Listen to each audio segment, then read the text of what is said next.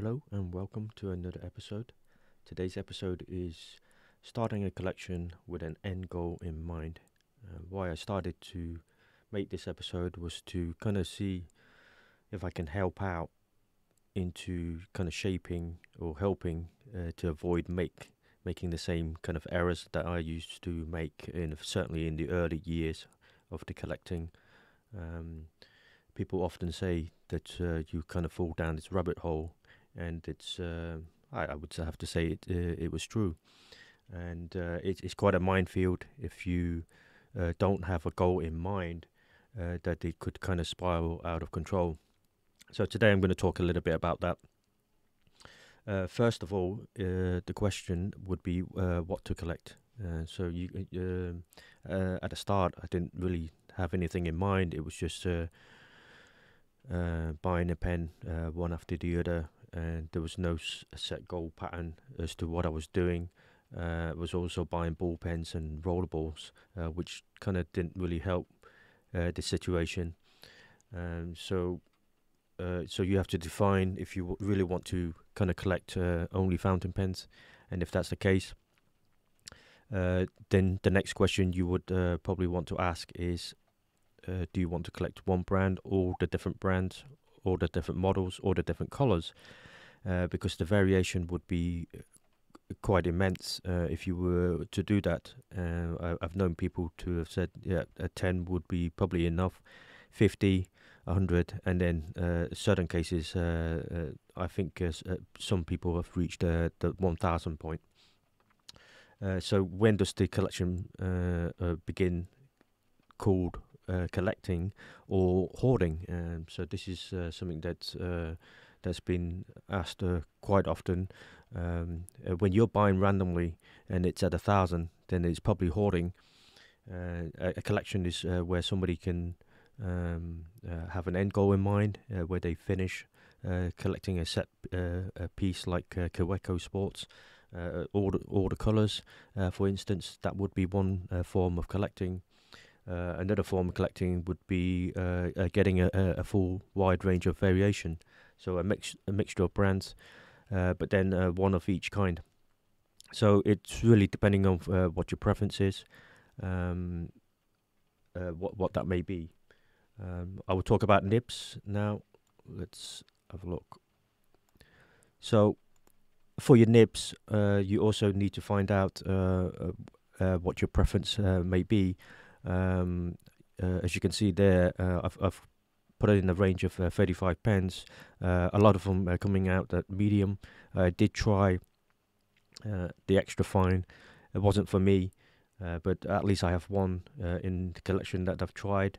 It's if you're writing a lot of kind of Asian characters, then you probably need finer lines. But for general writing, medium will do it. A double broad, I've also have two pieces, but actually they didn't really kind of make too much sense. The only times they kind of look good on paper when I was testing the inks. So maybe when I'm making a currently inked, then actually the double broad would come out okay, because it kind of showcases the ink quite nicely. Let's talk about filling now. So on filling mechanisms, there's a wide range of cartridge and converters. You can also have a vacuum sac, like the Parker 21s, piston fills, which is quite popular, which I like a lot. And then you have various other forms of mechanisms filling, but it's like I said, it's also again down to preference. The vacuum and also eyedropper being the other options. The eyedropper is quite cumbersome, so it is quite fiddly. You may need to use a syringe or pipette to kind of fill the barrel. So that's but it's all down to preference. But you know, there are advantages with those mechanisms. Obviously, being that you could fill a higher ink capacity with an eyedropper type pen. Let's talk about Inks. Let's go to inks now. Let's move on to inks. Again, a wide range of inks. There's possibly hundreds, if not thousands, of different ink brands and various shades.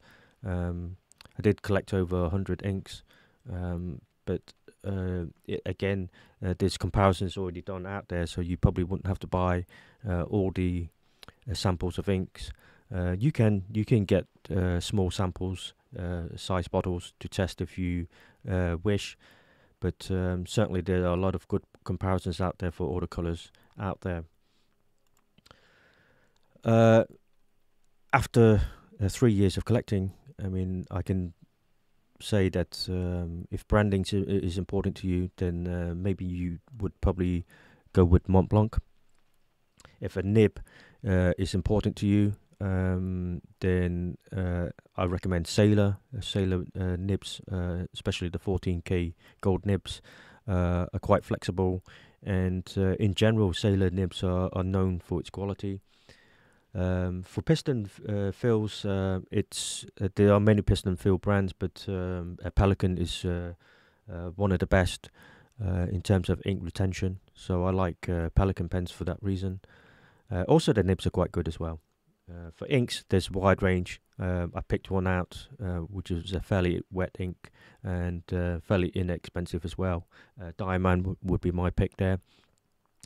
And paper, we haven't really talked much about paper, but a good paper would be a Rhodia 80 GSM paper. So those are my picks. Hopefully this will give you some kind of guidance today. If you like what you've seen, drop me a like, find me on Instagram, and I will see you on the next episode. Thanks for watching.